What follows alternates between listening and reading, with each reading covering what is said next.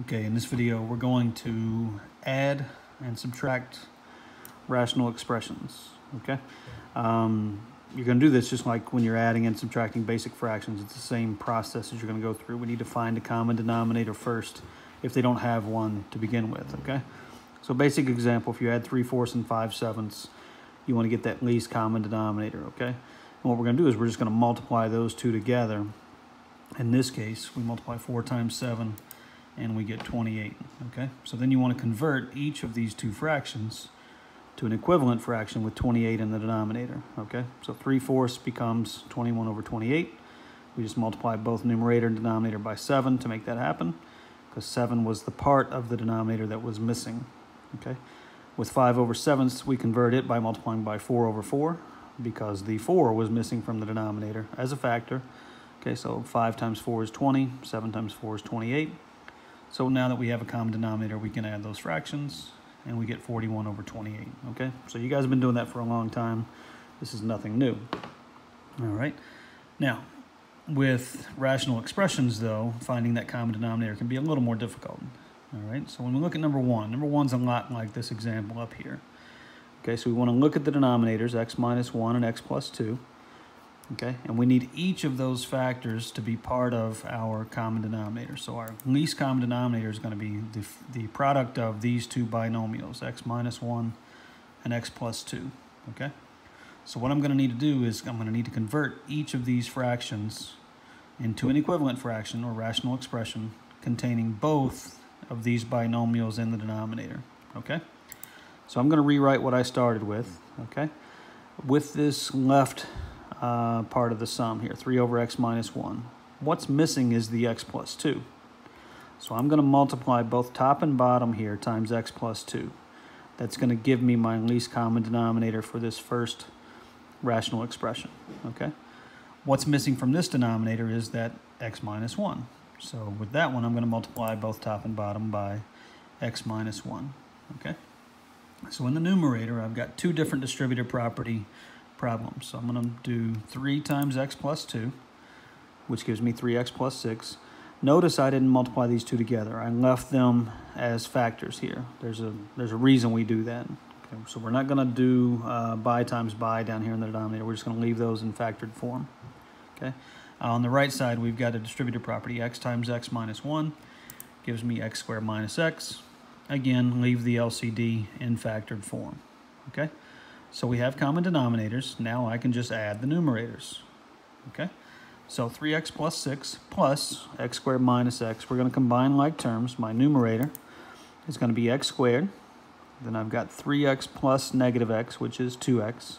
And then I've got my constant plus 6 over x plus 2, x minus 1. Okay, this numerator can't be factored, so I've got my answer. So that's how you add those two rational expressions. Okay. Let's look at number 2. First thing I need to do in number 2, this one can be factored. So in order to find my least common denominator, I want to make sure everything is in factored form first. Okay? So when I factor x squared minus 1, remember that's difference of squares. That gives me x plus 1 times x minus 1. All right? So now with my least common denominator, in this denominator, I've got one of these x plus 1 factors, and I've got one of these x minus 1 factors. In this denominator, I've got two different factors of x plus 1, okay? So when I'm putting together my least common denominator, I need to make sure every one of these factors is present the maximum amount of times it occurs, okay? So x plus 1 occurs twice here, only once here, so I need it to occur twice in my least common denominator. X minus 1 occurs one time here, no times here, so I need to make sure it occurs once in my common denominator, okay? Using the highest power that appears in any factor, all right? So this is my least common denominator. Okay, so I'm going to rewrite the problem I started with. On the left-hand side, I'm missing one of the x plus 1s. I had one, but I need 2. The x minus 1's already accounted for, so on the left, I'm going to multiply by x plus 1 over x plus 1.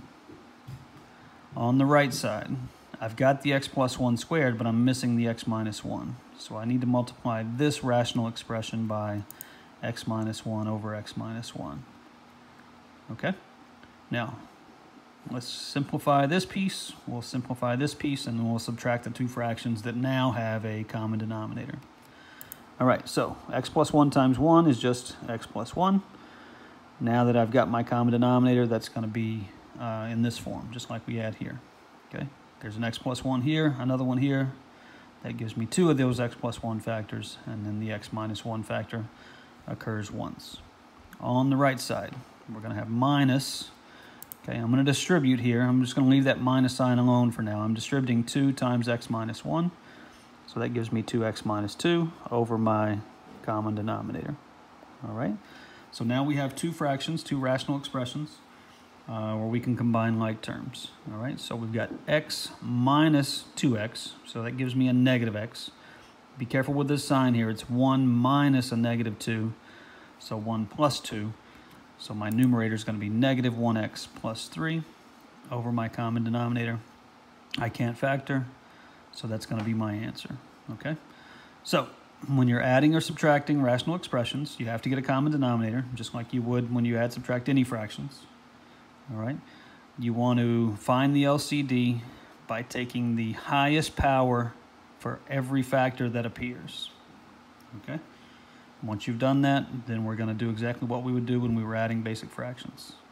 All right, we've got some practice problems down here. Try those, and we can work on those in class.